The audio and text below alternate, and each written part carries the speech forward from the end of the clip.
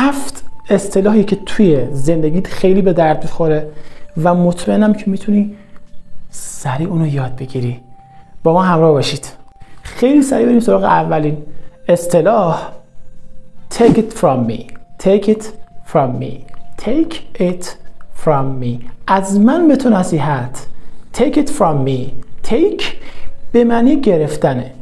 خب take it from me یعنی یه چیزی از من بگیر. اما توی اصطلاح و توی زبان انگلیسی وقتی که ما میخوایم بگیم از من به تو نصیحت میگیم چی؟ Take it from me. Take it from me. Take it from me. Take it from me. Take it from me. Take it from me. اصطلاح کاربردی دوم. Mind your own business. Mind your own business. تکرار کن. Mind your own business. Mind یعنی ذهن. Mind your own business. سرت تو کار خودت باشه. Mind your own business. سرت تو کار خودت باشه. گوش کنید. Mind your own business. business یعنی کار، شغل. Your own business. کار خودت. Mind your own business. سرت تو کار خودت باشه. Mind your own business. Mind your own business. Mind your own business.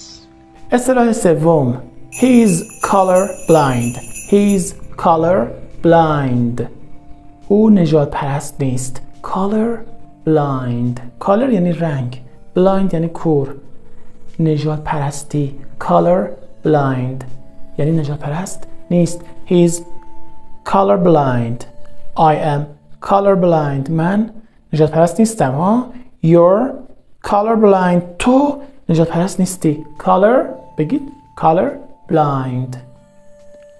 He's not یا he is color blind. پس منفی نمی کنید.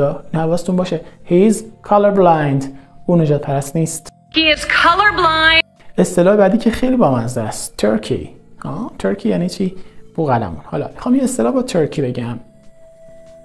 Let's talk Turkey. Let's talk Turkey. بیا بریم سراغ اصل مطلب. بریم سراغ اصل مطلب. Let's talk Turkey. Let's یعنی بیا. Let's talk بیا صحبت کنیم. Turkey. اینجا ترکی یعنی همون اصل مطلب. Let's talk Turkey. Let's talk Turkey here. Let's talk Turkey. یه اصطلاح دیگه با ترکی. What a turkey. What a turkey. کلپوک. What a turkey. پس اگه خواستی به نفر بگی کلپوک میگه چی؟ What a turkey. What a turkey. What a turkey. What a turkey. What a turkey. اصطلاح ششم. میخوای به یه نفر بگی اصلا برام مهم نیست. See if I care. See if I care. See یعنی دیدن. If I care. care یعنی اهمیت. See if I care. اصلا برام مهم نیست. بگو See if I care. See if I care. See if I care. Do it. See if I care. اصطلاح آخر که خیلی توی صحبت‌های ما استفاده میشه. برای همه پیش میاد. برای همه اتفاق میفته. Happens to the best of us. Happens to the best of us. Happens to the best of us. Happens یعنی اتفاق افتادن. To the best of us. برای بهترین ما. ولی میشه چی؟ اتفاق میفته. پیش میاد. Happens to the best of us. بگو. Happens to the best of us. Happens to the best of us. این از 7 اصطلاحی که خیلی توی صحبت‌های ما کاربرد داره. صحبت‌های ما کاربرد داره.